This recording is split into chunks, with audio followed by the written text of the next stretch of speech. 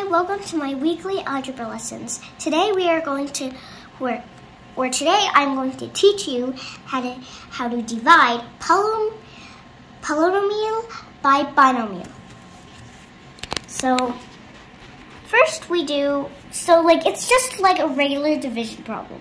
Like if we do 7, 6, 3, or 7, 6, 2 divided by 2. 2 times what is 7?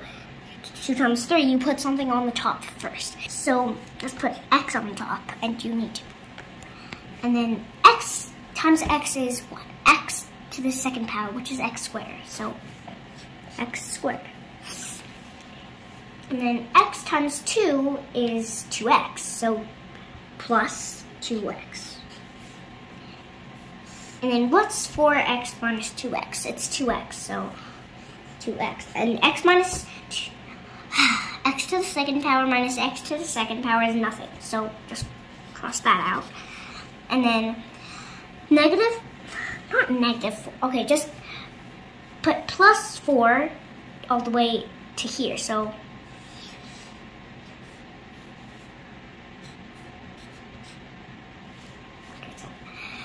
now,